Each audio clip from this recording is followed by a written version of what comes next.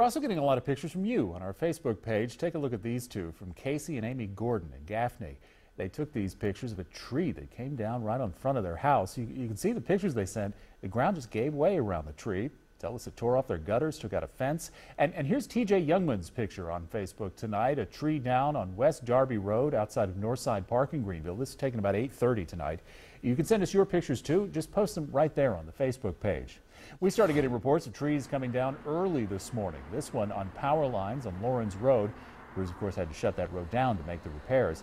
This happened near the Vinings at Laurel Creek Apartments. Here's one, a massive tree that fell on someone's home in Greenville. This is the intersection of Trails End and Wilderness Lane. The homeowners tell us they've been keeping an eye on that tree ever since they moved in 11 years ago. They also say they've done a lot of renovations to the home, which unfortunately has now been hit by a tree. They're focusing on the positives, though. Just driven under the tree. We're driving around the neighborhood, sort of checking things out last night, and when we came back around, we noticed that it had fallen right behind us, so we were very fortunate. City of Greenville says that downed tree was removed from the roadway, which had been closed for a while. It got it out of the way about 6 hours ago. A complete list of the roads that are still closed is right now on WSPA.com.